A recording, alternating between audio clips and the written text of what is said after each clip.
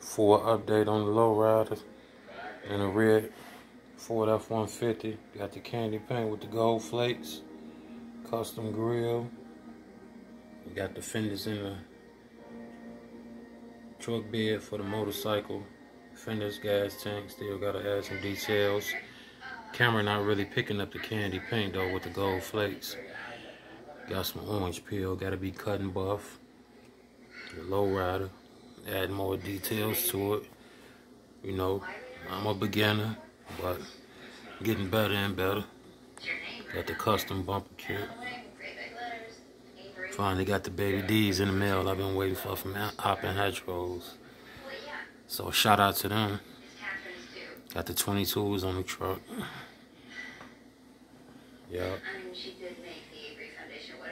Peace out. Till next time.